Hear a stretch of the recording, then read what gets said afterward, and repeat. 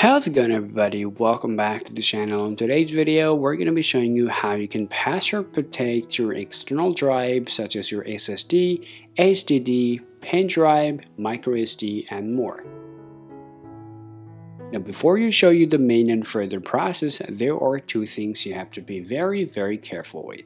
First up, that every single file or data and content you might have in your external drive will be removed. Therefore, you can take a backup every single file that you might have right on your MacBook Pro. Now, after you have just taken a backup of your file, now let's go ahead and do the process. Now to do the process, the first place you want to go is your Spotlight search, and now type disk utility, and now click on disk utility. Once this opens up, now click on this arrow icon and click show all devices. Now make sure to choose your external drive, which is right here. Click on the first external USB-C, not this other one. Go ahead and choose this one, and now click on erase.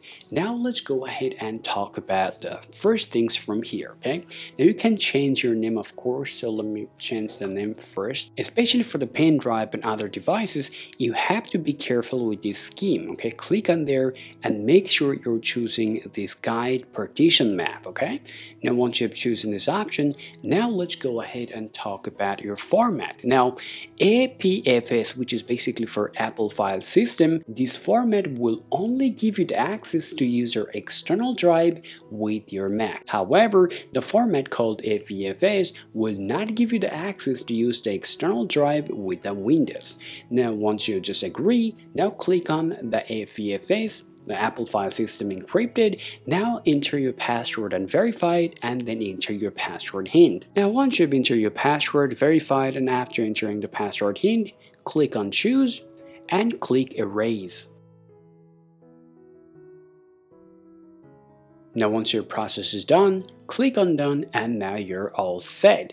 Now the thing is, each time you eject your external drive from your Mac and place it back on, and then it's going to ask you the password to give you the access.